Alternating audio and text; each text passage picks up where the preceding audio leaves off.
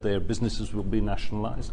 No, there will be a direct foreign investment in South Africa, because direct foreign investment, it depends on the stability of a country. How do you reassure the foreign investors? No, you must give me a chance to speak. Unless you want to have this interview with yourself, then we can give you a chance to speak alone. Okay. Because you're asking me questions, I'm responding to them, okay. and that's the whole intention of this conversation.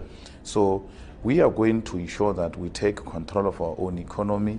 We're going to ensure that we take control of our own land, and those who want to invest in our country, they're going to do so through our own terms. Their businesses will be safe for as long as they will help to grow the economy of South Africa. If they want a piece of land, they will get that piece of land, but they will not own it. They will lease that piece of land for whatever years they so require to lease the piece of land, as long as that is aiming at creating jobs and growing the South African economy. And